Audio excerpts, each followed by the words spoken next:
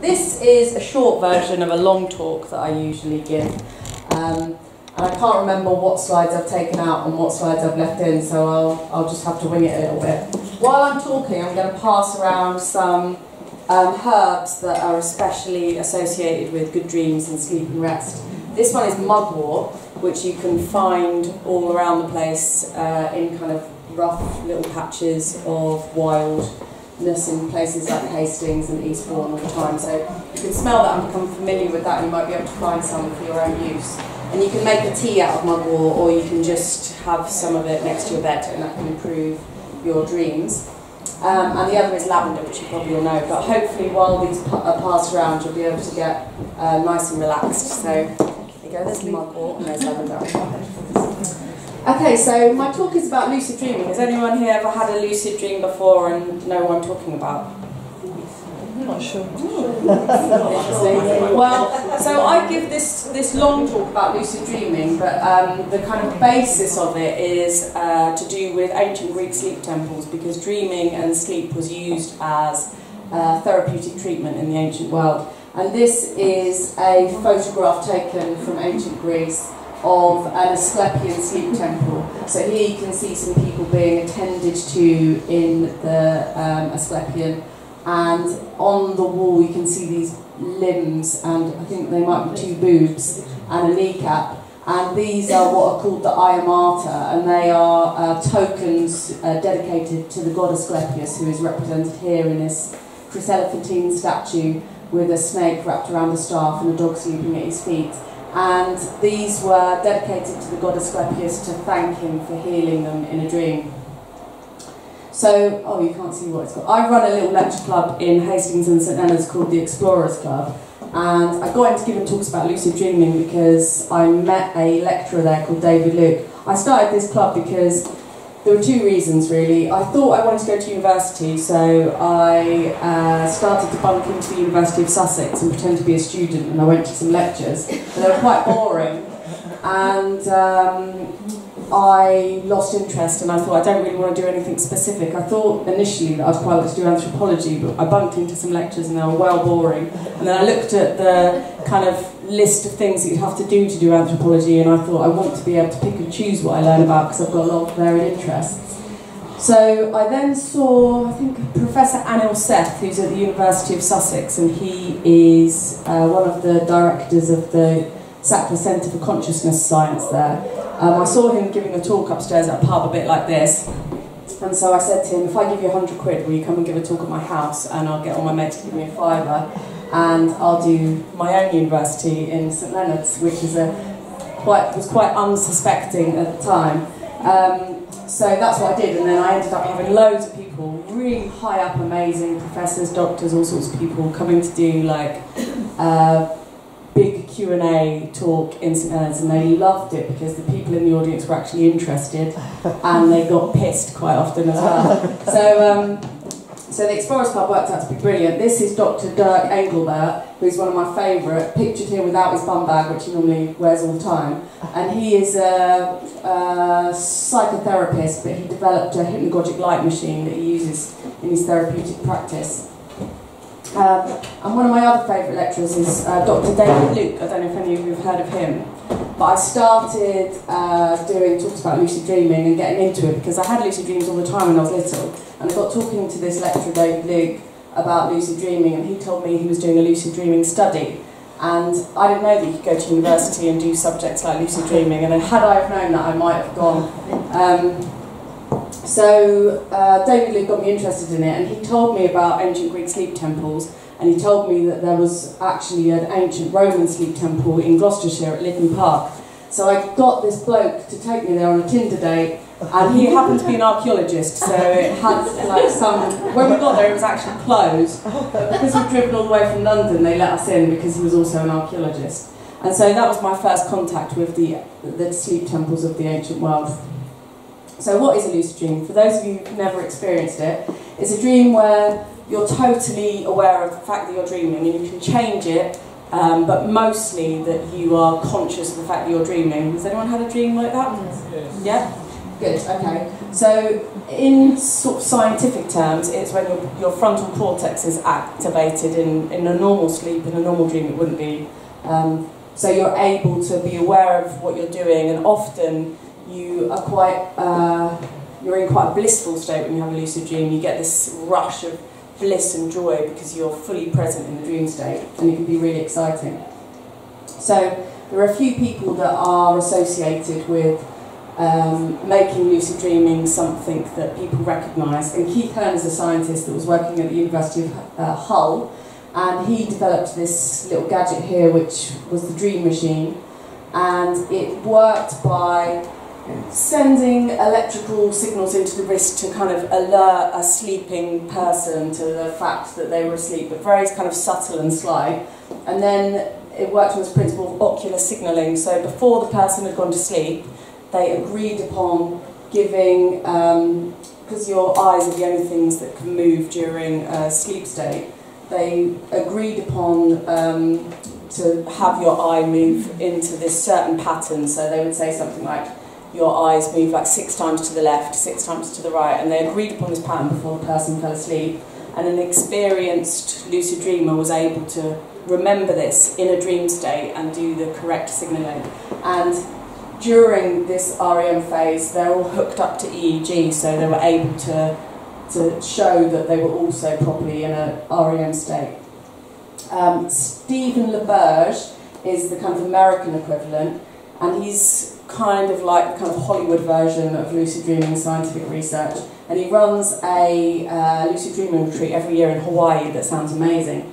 And he invented a little machine to help people lucid dream called the Nova Dreamer, and it's an eye mask that has an inbuilt REM detector and red light kind of electronics within it, so that when it registers that you've gone into REM sleep, it starts triggering this red light that starts flashing. So you probably have dreams about fairgrounds or police cars chasing or something like that, but that red light gets incorporated into your dream, and the idea is that it's just enough to let you know that you're dreaming, but not enough to totally wake you up. Stanley Krippner, he is more in the kind of psychology and myth of dreams, and he studies dreams and dream culture all around the world. And he wrote this amazing book with David Feinstein called Personal Myth, and it's all about working out what your personal mythology is and using symbols and motifs that you see in your dreams to become more aware when they pop up in a dream. So, for example, I dream a lot about things like lions, massive lionesses, and so I did a workshop with Stanley where he took you through dreams in different waking experiences and made you kind of see where the thread, if you like, the sort of thread and the symbols and the myths go through your reality into sleep. So working out what your personal myth is and what your personal dream language is really can help you become lucid in a dream, because if you know that you always dream about a certain thing, it can help you become aware of the fact that you're dreaming when you see those things appear in a dream. So how can dreams help you? Dreams, I think, can help you in lots of ways, and mostly, for me, they are this creative, joyful expression. And one of the reasons I got into studying lucid dreaming again was because I'd always been able to do it since I was a kid, but when I had my daughter, obviously I had a lot less sleep and I was suffering from sleep deprivation, but I think more than anything else, I really suffered from lack of dreaming. I didn't have as much REM sleep, and my dreams had always given me this massive sense of joy and happiness and creative expression. And suddenly I wasn't having that in my life, and I felt quite flat and miserable. And when I'd identified the fact that the reason why I felt miserable was because I hadn't been having any good dreams, I made a real effort to have more of them. So they can help you a lot with imagination and creativity. One of my two kind of big things as a kid about why I thought lucid dreaming was so important was, one of the things I really wanted to do was make a machine that could show my dreams to other people, like a film. And there was actually an experiment done in Japan. I don't know if any of you saw this. It was really amazing. It was, these scientists showed subjects hundreds and hundreds and hundreds of hours of YouTube footage and had their brains all wired up to not necessarily EEGs, but quite complex and sophisticated brain activity monitoring devices. And they showed them lots of different kinds of things, like talking heads, scenery, particular objects. And then when they dreamed, they were hooked up to the same technology, and they were able to identify, based upon what parts of the brain were active, what kind of thing they were looking at. And they kind of tried to give a representation of the sort of thing that was happening in their dreams. And if you look it up on YouTube, it's really eerie and weird watching it, because when people are dreaming about a talking head, as you often would do, like seeing a face, you see these weird, like blurry news figures talking at you, because it comes from the YouTube footage that people have seen. So the other reason why I was really into lucid dreaming was, when I was a kid, was I thought that if I could master dreaming and stay conscious, because that's essentially what it is, you're conscious in your dream, I would be able to like not die and be conscious and go through death and see what happened on the other side of death. And that was one of my big things when I was little. Transcendental experiences. You can have experiences in dreams, like you can when you take psychedelic drugs, that are not limited by the normal boundaries that we experience in reality, and they can have quite profound effects on you and be quite life-changing. I've never taken any psychedelic drugs, but I've met a lot of people that have come to the club have talked about psychedelic science and talked about psychedelic substances, and they all said to me that if you can lucid dream, they wouldn't bother taking any psychedelic drugs. And I think that there's something quite healthy about exploring these realms through the dream state in comparison with taking psychedelic drugs, because sometimes you can have bad experiences, you can be in an environment and you don't necessarily have control of what's happening to you in a bodily sense. So I think dreams can be very valuable for this sort of thing. Healing. Healing is something that the ancient Greeks thought could occur within the dream state, and I think that there are various aspects of lucid dreaming and ancient Greek sleep temple practice that make me think healing was possible in those situations. Dreaming was hugely important to ancient people, and I think we kind of underestimate our dreams these days. We're kind of distracted by a lot of other things in culture and in media, and we don't pay that much attention to our dreams, but they were massively important to ancient people. And I personally think that dreams were probably one of the first things that were ever recorded in art and in literature. Julian Jaynes, this American psychologist, wrote this book, The Origin of Consciousness and the Breakdown of the Bicameral Mind. And he says that he believes ancient people had a different state of consciousness to that which we have now, whereby the dream state and the waking state weren't enormously different, and that the ego identity, the inner voice, we didn't really experience as being our own. We detected this kind of direction as coming from something outside of ourselves.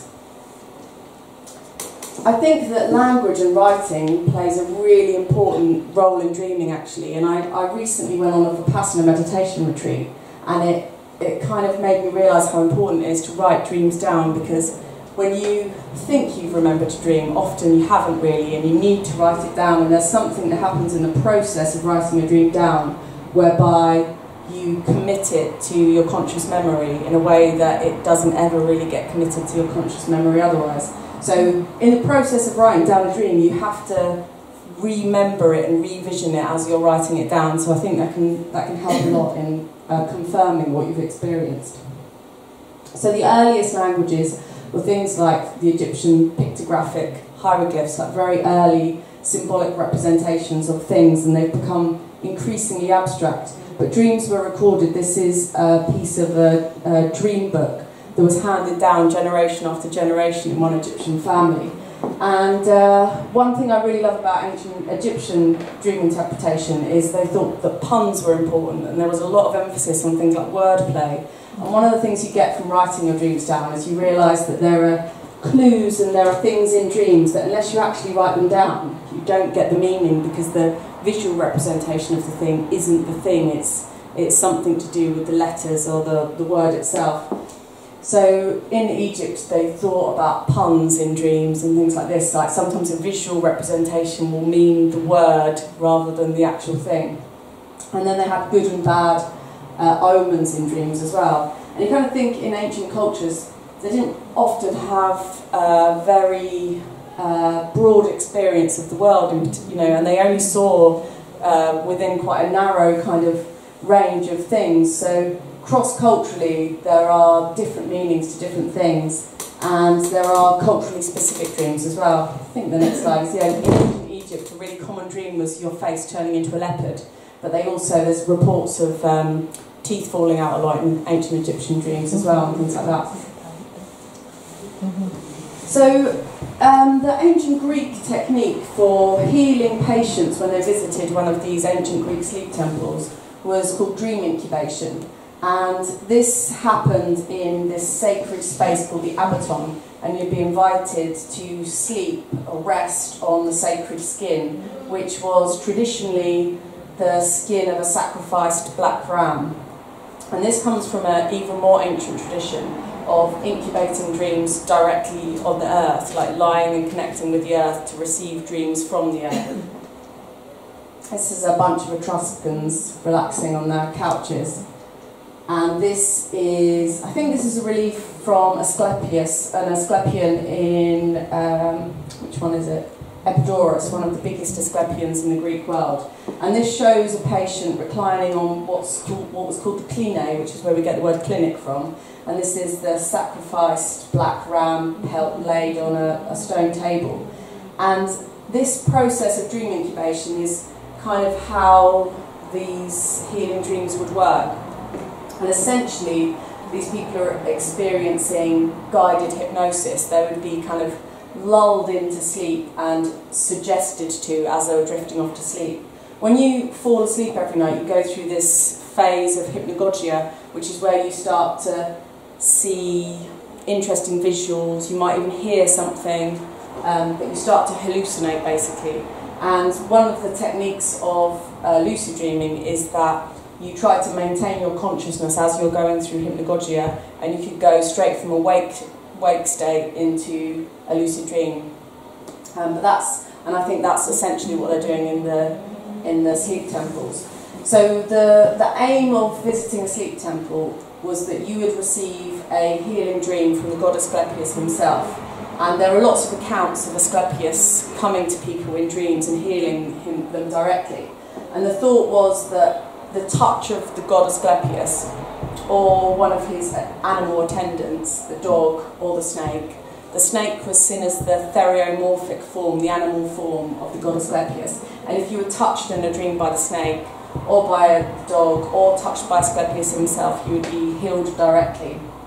And lots of the accounts of the healing dreams that the patients had would be things like Asclepius performing impossible operations on them, like chopping their head off, tipping the bees out from their skull, and then sewing it back on and things like that, and they'd wake up completely healed the next day. So when a patient would lie on the cline, they would be guided, they would go through a sort of guided hypnosis, and they would have these ideas planted in their unconscious mind to make these manifestations of Asclepius or the snakes or the dogs appear. And in Asclepians, they always had lots of snakes in them. There'll be snakes slithering around the temple all the time. So you can imagine snakes are quite a primal, symbolic figure for human beings. And I think if you were in this room now and there are hundreds of snakes slithering all over the floor, there'd be quite a good chance that you'd have a snake in your dream tonight. So hypnagogia is that state that you go through as you're drifting off to sleep. Hypnopompic is the state that you kind of rouse out of sleep. And myoclonic jerk is that thing where you're falling asleep, you go like that, you know, when you fall down a curve. And this is a famous painting representing hypnopompic imagery by Salvador Dali. And it is interesting. Does anyone know what I'm talking about with the hypnagogia and the hypnopompic, that thing where you start to see these visuals, and if you concentrate on anything too strongly, you just wake yourself up out of it. So if you want to work with it to get into the dream state, you have to kind of look at it in a certain way, a kind of soft focus. I always compare it to looking at those magic eye pictures, those magic eye books they used to have. You have to kind of look through it rather than as if it's a flat surface to see the image. One of the nice things you could do in Asclepians was go and have a dream for a friend. If your friend was too ill, you could go and dream on their behalf, and even that would be able to cure your friend. And one of the nice little things about the Asclepians, it's said in some books that in order to visit a dream temple, a sleep temple, you first of all had to be invited by the god. So the god had to come to you at some point in a normal dream at home and say you were allowed to go to the sleep temple. So the sleep temple, here is a representation of the temple to Asclepius at Epidaurus. And this was a hugely elaborate, beautiful building. And Epidaurus was one of the most celebrated Asclepians because Epidaurus was believed to be the birthplace of Asclepius. So here you can see an image of the snakes on either side of the door. It's a huge facade, and here, I think that's on the other side, there was this ginormous Chryselephantine statue. The Chryselephantine statue is made out of ivory and gold, and they were like the most expensive, lavish sculptures and statues that anyone could ever build. And you had to massage them every day to stop them from drying out and cracking. But this one was sat on top of a well, so it was moistened a little bit by the water. So Asclepius the healer, it's thought that Asclepius actually inspired the Jesus story, and the early Christian founders tried to destroy the Asclepius myth as much as possible because he had lots and lots of followers at that time. And he was the son of Apollo, who was also a healer god, but a god of music. And Apollo had a baby with Coronis, who was a mortal woman. And Coronis cheated on Apollo, and Apollo was really angry, so he killed her. But when she was burning on the funeral pyre, he felt guilty, so he slit her womb open, rescued the baby Asclepius, and gave the infant Asclepius to the centaur Chiron, who was also a healer god. And Chiron taught Asclepius the arts of healing. But there was this magical, supernatural experience with a snake in the woods that really made Asclepius one of the greatest healers. He was even able to bring dead people back to life. And for this he was punished. I think Zeus killed him, and then Apollo was so angry that he tried to get his revenge back on Zeus, and eventually Zeus made Asclepius the Ophiuchus constellation in the sky. So Asclepius is often pictured with Telesphorus, who is this little cherub, and I think he quite nicely represents the ancient Greek philosophy towards healing and medicine, because he means, Telesphorus translates as something like bringer to perfection, and it's this idea in ancient Greek healing whereby health and well-being is to do with harmony, and harmony is kind of represented in all the ancient Greek arts, in ancient Greek music, in ancient Greek architecture, and in their ways of dealing with human health as well. So these healing sanctuaries, there were loads of them all over the ancient Greek world, and they went on for more than a couple of thousand years. They were obviously successful in some way, shape or form. This is the ruins of the Asclepion on the southern slopes of the Acropolis in Athens. And there's a spring here that still has worshippers to this day, that's kind of sealed off from everybody else, but people still make pilgrimages and leave dedications there. And the sleep sanctuaries were usually made up of a few different sacred buildings that served specific ritual functions. The Apaton was the place where you would go to have the healing dream, and this was believed to be the domain of the god. This was the place that the god could visit you. The Tholos was a circular building where worship, especially in the form of lyre music and singing, was conducted. And I think I've got a picture of the Tholos. And the Dream Tunnel was a special installation at one of the biggest Asclepians in Turkey called Pergamum, where it's this huge long tunnel that you have to walk through in order to reach the sleep temple itself.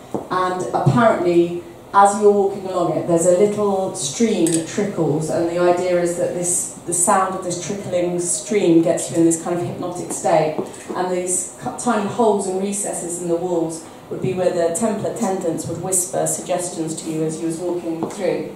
So yeah, I've got like a picture here. The Tholos is this circular building, And contemporary archaeoacoustic work shows that actually this building, the way these buildings were designed, was to amplify the quite quiet lyre music and the choral music.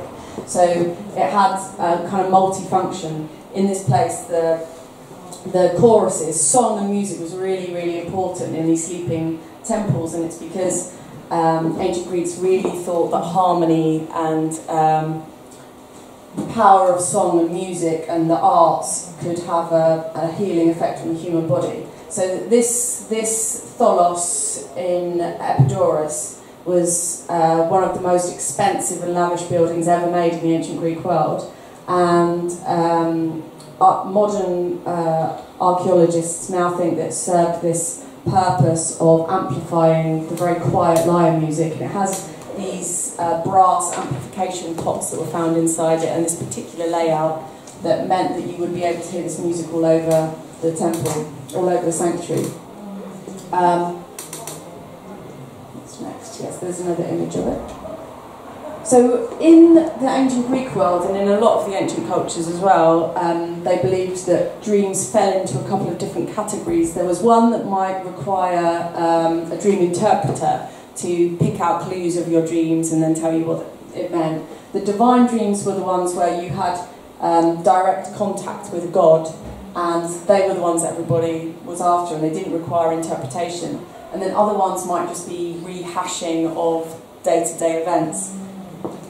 Ancient Egyptians believed that dreams offered you this access to the dead and the other world, and they had a quite interesting dream idea as well. They had sleep temples that were associated with Imhotep, who was the pharaoh's pharaoh in the ancient Greek world. He was sort of thought to be the designer of the stepped pyramid, and a physician, and a kind of real person that became deified later on, but Asclepius took over from him. So I think dreams can work in this healing sense, because when we have good experiences in dreams where we might receive a healing or something great happens to us, it just makes us feel good, and we can see in action and things happening that we feel that we can be made better in this instance. To give you an example, the guy that I run dream retreats with, he was a child actor and was in Grange Hill and things like this. And he did acting for years, and he told me that one time he spent 6 hours with his throat slit on a mirror in one of his roles, and he kept playing these like sick and ill kids. And when he was 18 he got cancer, and he really felt that it was because he'd played sick and ill people for such a long time that he had eventually become ill himself, and he decided that he was never ever going to do acting ever again. And when he was receiving treatment, became incredibly ill, he was in a coma. He had a dream where he was shrunk down and became a Ghostbuster character and killed the cancer in his body. And when he woke up, he felt so positive and that this had really happened. And he knew he was going to get better. And he did, and he's become like extremely passionate about like how powerful dreams can be in this way. So the Ayamata, as I was saying to you right at the beginning, with these little tokens, so this is a votive thumb, and it's a bit like a Facebook like. So you would leave these little tokens to thank Asclepius, but also to show people who are coming into the sleep temple that the cures had been successful. And I think there was quite a powerful effect that these Ayamata had, because if you're in somewhere where there are, it's almost like advertising, hoarding, like everyone's saying how brilliant Asclepius is, Asclepius healed me from this, Asclepius healed me from that, it would have quite a powerful effect on the people that are visiting the sleep temple, that their visit was going to be successful as well. Here's some ears that were healed by Asclepius, here's a bum cheek and a leg that was healed by Asclepius. There's lots of symbols within the sleep temple culture that we now still use today as well. The bowl of Hygeia. Hygeia was Asclepius' wife, and she was represented always holding this snake and this bowl and the symbol represents panacea and poison. Panacea was one of Asclepius' daughters, and this symbol is used by pharmacies still around the world, this idea that poison can be medicine. It's quite an interesting one. So the temples were covered in these snakes. They're still called Asclepian snakes, and they're non-venomous snakes, but there would have been a lot of them in these temples, and they were considered sacred animals. And in the ancient world, there were lots of snake cults, and snakes were always associated with regeneration and supernatural healing abilities because, as you know, they can regenerate their tails, they shed their skin, they do quite a lot of things. You can see why ancient people would revere them in this way. So this is a symbol of Asclepius, and it has parallels with all sorts of things, even the serpent in the biblical tree of knowledge, with the Kundalini rising, with the caduceus that Hermes carries. There's a lot of things that you can see in this symbol that are repeated throughout different cultures all over the world. So the idea that the healing that happened in these sleep temples might be aligned somehow to Kundalini activation, I find quite an interesting one. One of the things that I cut out of this talk was the fact that some people believe these sites were built on geomagnetic hotspots, and that the Earth's magnetic force field was more powerful in these times. It's less than half as powerful now, and that we may have actually been able to harness the Earth energy in a more tangible way in these days.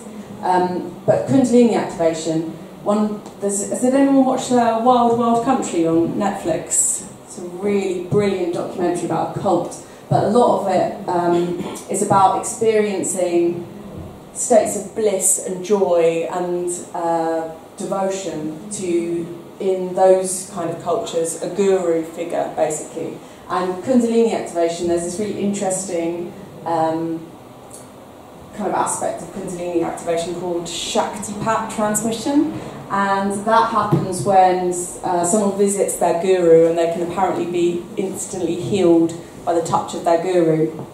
And so I think that in these dream states where you experience this bliss and this joy, there's something in that state in itself that can be quite healing and powerful.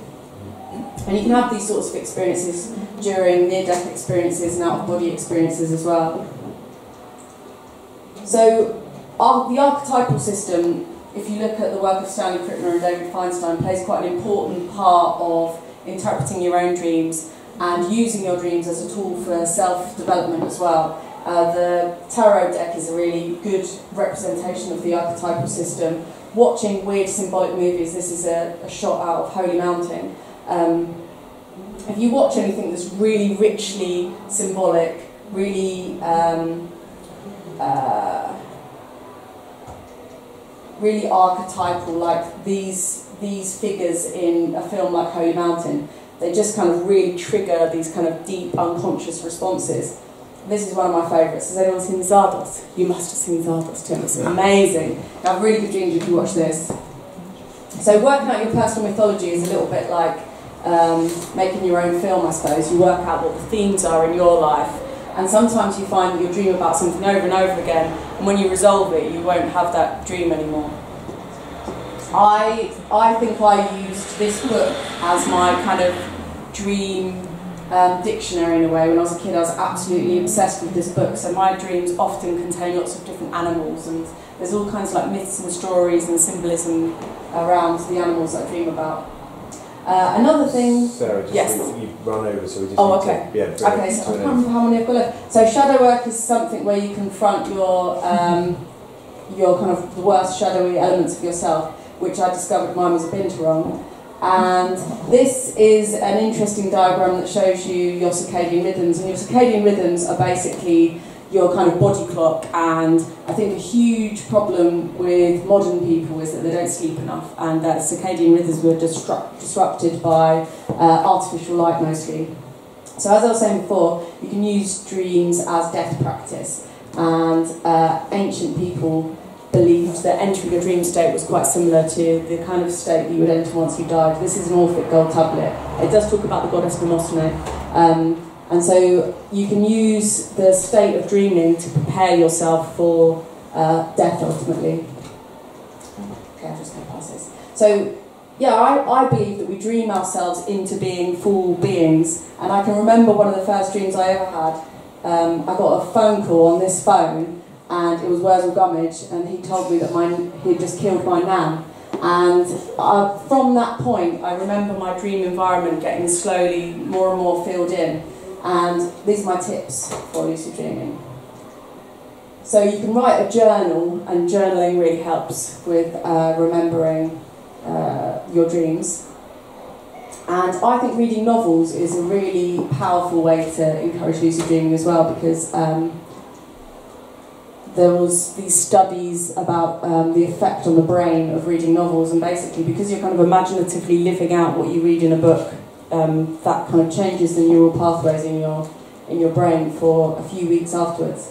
And yeah, there's all these little tips here. You can ask me questions about these things. But I also have some sleep temple oil here that's inspired by dream spells from the Greek magical papyri.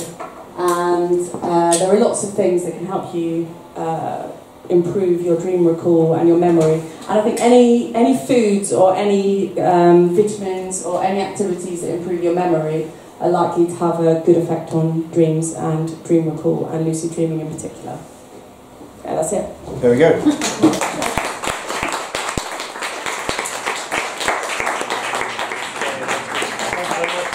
have run over a little bit, but if anybody has any questions before we take a break, then far away. But there is, we're going to have a 10-15 minute break, okay, great. And then we'll be into Ted. So does anybody have any questions for Sarah before Marion? Yeah. Why do dreams that certain things are quite realistic and other things aren't? So you might have a situation where a house that you lived in, but it's got a swimming pool in the middle of it.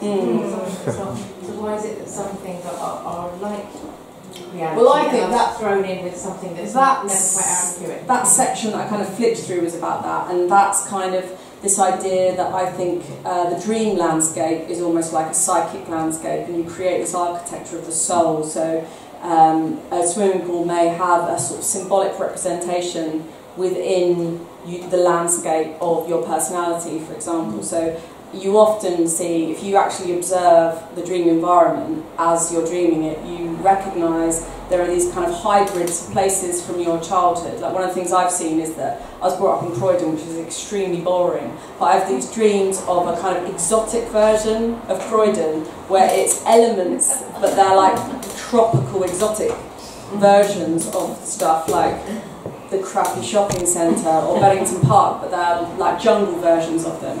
And if you write that down and you take out the sort of basic elements, you can see what these things mean, and that can be really useful for like working out what you're dreaming about and why you're dreaming it.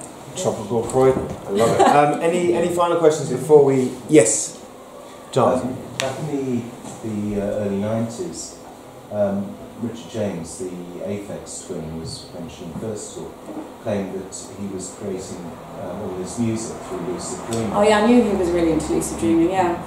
Are you aware of anybody else claiming or perhaps managing to harness this for their own creativity? Yeah, there's quite a lot of dream-inspired musicians, like classical musicians, authors, inventors. And I know Thomas Edison used to go to sleep holding ball bearings, and he would kind of enjoy that creative experience you'd have during hypnagogia. So when he'd finally drift off to sleep, the ball bearings would drop and he'd wake up suddenly and he'd be able to remember what he'd just dreamt about. I can't think of what specific musicians wrote what in a dream, but it's quite a common thing that people come up with song ideas or creative ideas or film ideas in a dream state.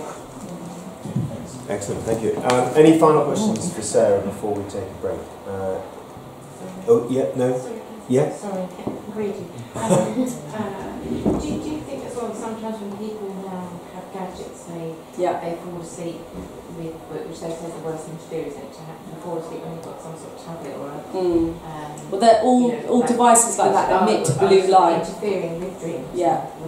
probably. Because they emit blue light, but also mentally they're a distraction, because I think a lot of people set alarms on their phone now to wake up. So as soon as they wake up, they look at their phone, and then whatever they've just dreamt about goes straight out the window. But with devices in particular, they emit blue light, and we have the pineal gland in our brain is sensitive to blue light, and because we should be falling asleep according to the phases of light and dark as the Earth turns on its axis. Because we're being disrupted and our brain's tricked into thinking it's light, we don't get enough sleep because our circadian rhythms are all disrupted.